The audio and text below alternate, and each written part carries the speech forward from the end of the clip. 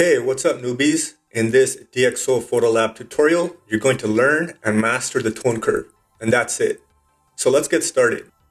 To make this tutorial a little bit easier, I'm going to move the histogram below the tone curve so we can better understand what the tone curve is doing when we're manipulating it to the histogram or the tonal range. If you don't know how to read or interpret the histogram, I do have a tutorial below. So make sure to check that out. And you can see this image here, it's washed out. There's several adjustments we can do to it, but I'm not going to do it because I'm just going to use the tone curve. So I'm going to activate the tone curve here. And this tone curve, it has a linear line. Actually, all lines are linear. It's a linear curve, which has a ratio or a slope of 1:1. And this represents the tonal range or the tonal values of the image. Right now, there's no adjustments to it, so that's why it is linear.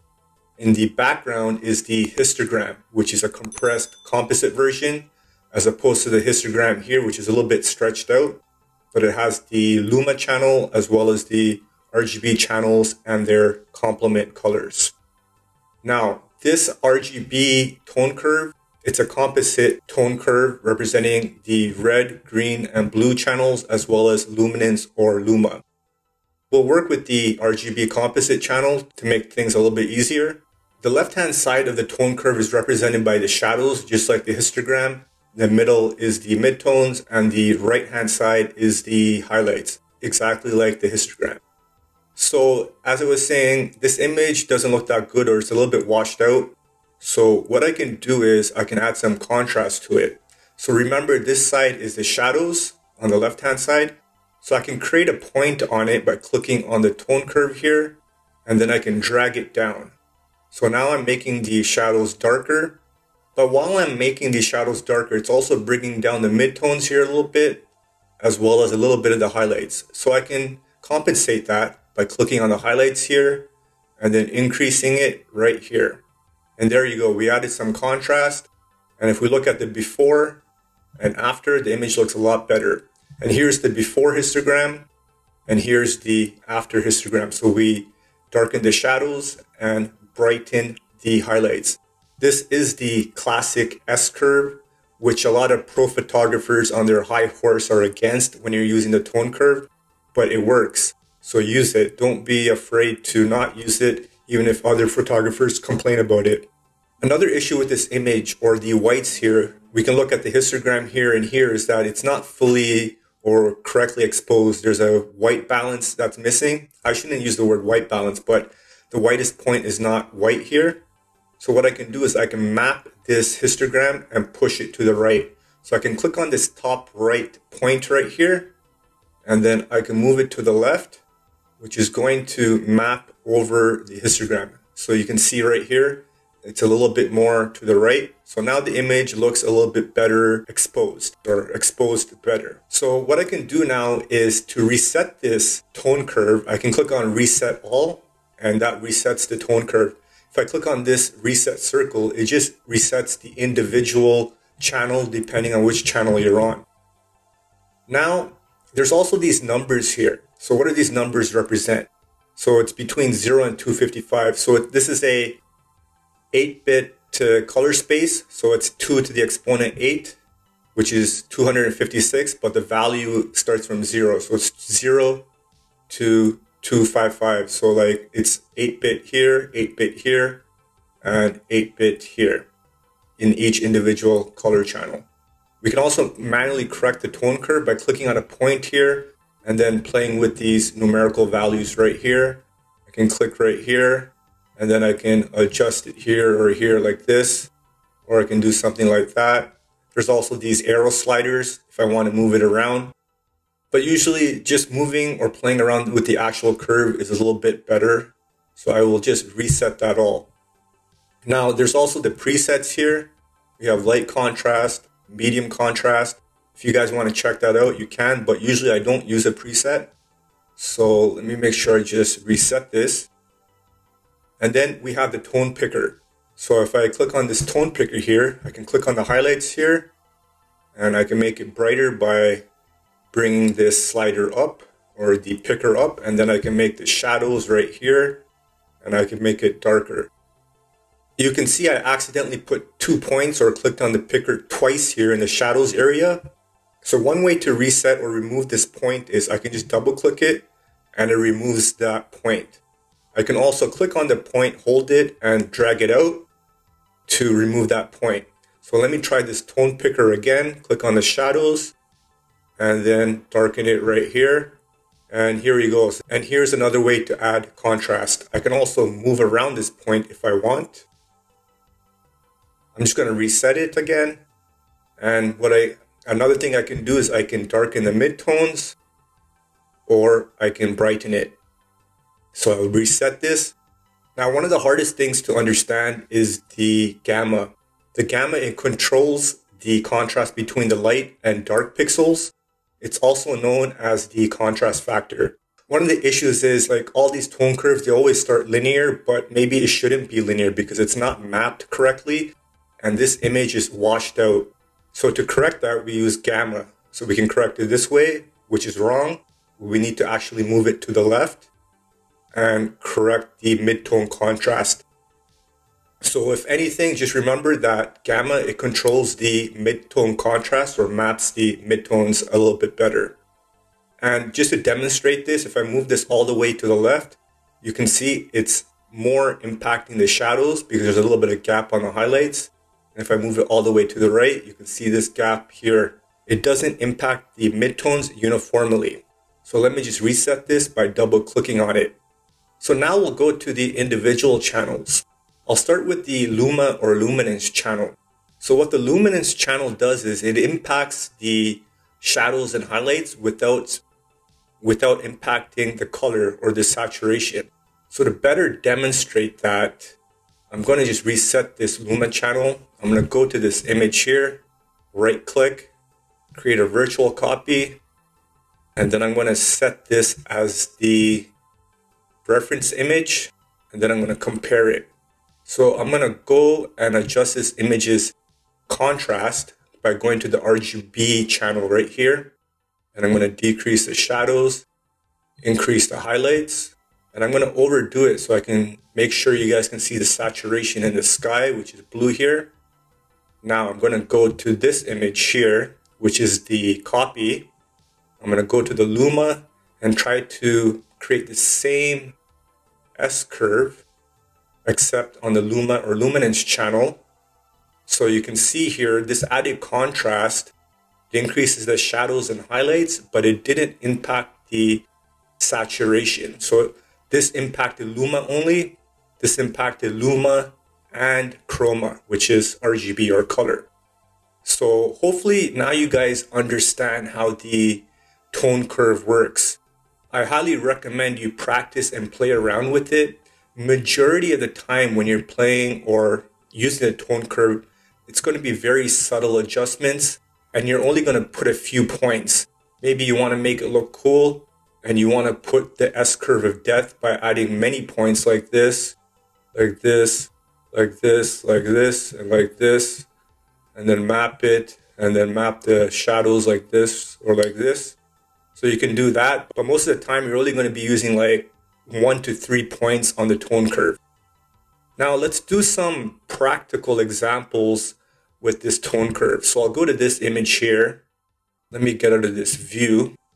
This image I took in Patagonia. Same thing with this one. I took this in Patagonia on the Argentinian side. So with this image, there's a little bit of noise. It's blurry. We should be using other tools to adjust it or edit it. But I just want to make some simple edits with the tone curve. Looking at this histogram here and here, you can see it's lacking a lot of the highlights or the whites. So it's not evenly exposed, which is fine. Most of the time, or half the time, you don't need images to be exposed evenly, especially when you're doing astrophotography or HDR photography. But in this case, we'll try to correct the exposure using the tone curve. So I'll just go to Luma here, and then I'll start mapping this over. And you can see the whites are becoming whiter, like that. So that looks good. And now what I can do is just add a little bit of contrast, which will also impact the saturation a little bit. And let's say I want to add a little bit of magenta to this image. I can pull down the green channel here and just add a little bit of magenta. And already this image looks pretty cool, just with a few adjustments to the tone curve. And with the green channel, I just decreased or darkened the midtones by putting in more magenta. So let's see the before and after. Before and after. And of course, as I said earlier, you want to add some noise reduction and some sharpening, remove some of the blur, but just with this tone curve, it looks pretty good. Now going to this image here of Patagonia again, what I can do, let's see, this has a lot of yellowish orange. I can give it like a purple or magenta color. So remember how I added magenta to the previous image by decreasing the midtones here and putting in more magenta, because the opposite of green, or the complement of green, is magenta. The complement of red is cyan, and the complement of blue is yellow. The blue and green is similar to the white balance and the tint. So let me just reset this, and I want to show you an example of manipulating colors with the tone curve. So I can add a lot of magenta to this by decreasing the green channel like this. This is overdone, of course, but I'm trying to demonstrate how you can mix the colors. But another way of doing this is by combining red like this, because red, blue, is also magenta. But the green magenta looks different than the combination of the red and blue magenta, because this image is not mapped the same or identical along each channel. They're all different, right? See the histogram of the blue channel, the histogram of the green channel, and the histogram of the red channel. They're all different, right? And to give you a better example, I can go to this chart right here. Let me reset this. I'm going to go to the green channel, and I'm going to put magenta all in the shadows, like this. Or actually all in the highlights. So you can see all the highlights have turned magenta here. Here's the before or after. And this bottom right quadrant, it's the highlights, right? But what I can do is I can go and do the same thing, or almost the same thing, but this time on the shadows, and add magenta by increasing it like this and increasing the blue like this. And now the magenta is mapped to the shadows. Hopefully you guys understand or see what's happening. If you don't understand, make sure to leave a comment below and I'll try to answer it. So let me just reset this and go back to this image, and we can start playing with these colors a little bit more. So let's say with the red, I want to add a little bit red to the shadows like this. I can do that, but I don't want to add it to the sky, so I'll move down the red right here. And for the sky, what do I want to do? I'll add some, I'll make it blue. Yeah, so I'll put some blue into it like this.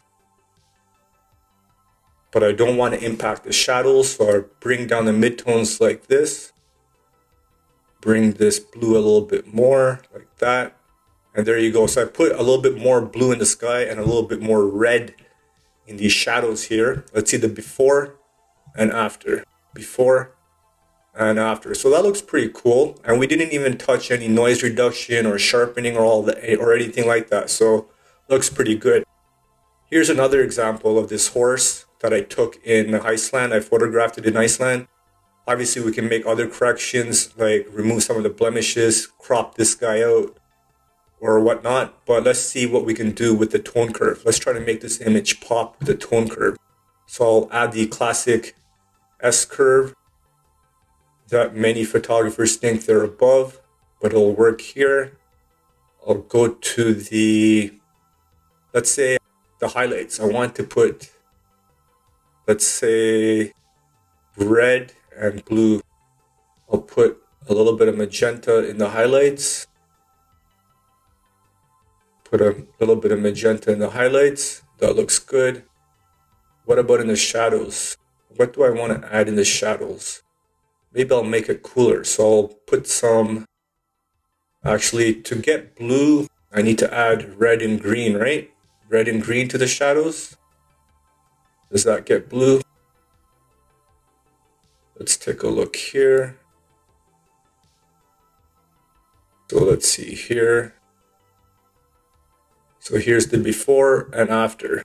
Here's the before and after. So actually what I'm going to do with the blue is I can actually just map it like this. And that looks a little bit better. So red plus green does equal blue. No, it actually equals yellow. So that's the problem. So I need to go this backwards. I need to go like this. Now you can see the blue. So it's very easy to mess up the complement colors when you're doing combinations. And I'm going to double click on this blue channel here on this shadow to move that. And now that looks a lot better. So let me just correct this. So I'm adding actually cyan and magenta to the shadows to make the horse a little bit more blue. And let's see here. And let's take a look at the before and after.